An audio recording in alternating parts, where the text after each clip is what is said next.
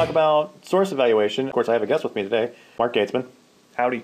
And we are going to pummel into your heads how to pick proper sources. First off, the thing that you see on the screen is not a way to get proper sources. No. If you have done this, you have already failed. So let's say you need something by a particular person. You can use this tool that we're on right now to find people. It's fun and easy. Okay, so let's say you're in my adjunct class and you want to know who the guy that's writing all the articles that I'm showing you is. You could Google him. His name is Edward Castronova. Look, I found his webpage. It's amazing. That's where he works. Here he is. Here's a picture of his smiling face. Here is all kinds of stuff about the school, but more importantly, here's all kinds of stuff about the dude. He's got a little video, blah, blah, blah. Or if you want to know more, here's his actual webpage. And if you want to know what he's done, you can look at his resume. You can look at some of the stuff he's written, other than what I'm already showing you, etc., etc. If you can't find this stuff about your author or something very similar to it, you're probably not going to want to use that author's work. Just saying. And also, even when you do find these things, look at it and make sure that what they're doing is reputable. Make sure they don't work for some diploma mill school, and make sure that their publications are actually in something that's been peer-reviewed. Make sure that you know who is writing this stuff. Because if they're not scholars themselves, then the information that they're writing about, probably not scholarly. Next up, you're looking for information about AIDS, and you want to make sure you get the most accurate information. You can do a search, HIV infection, full text, scholarly, publication date, change all that stuff. And that's all well and good, but let's say you get something like this. This is all fine and good, looks great, you know, article about potential cures for HIV and AIDS, sounds awesome, and then you look at the last line.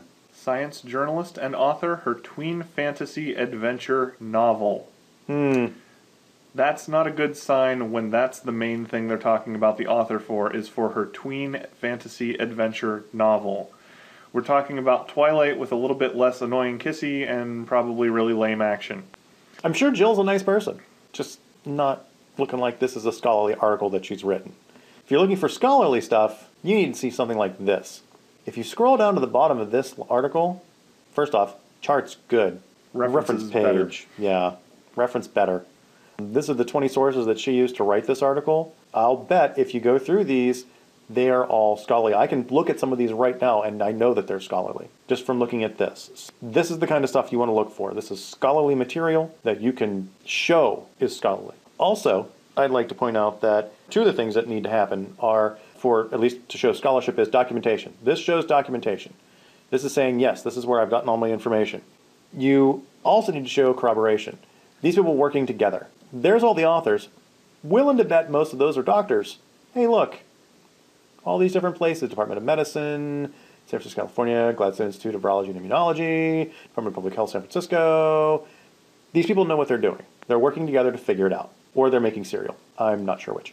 All right, finally, let's talk a little bit about relevance. And when you're talking about relevance, really you're talking about pirates. Yes. If I look pirates up in the database, I'm going to get all kinds of fun things. I'm going to get Buccaneers, which, you know, they're Buccaneers, they're pirates, they're fun. You're going to get the Pittsburgh Pirates, and then of course you've also got computer hackers. Yay.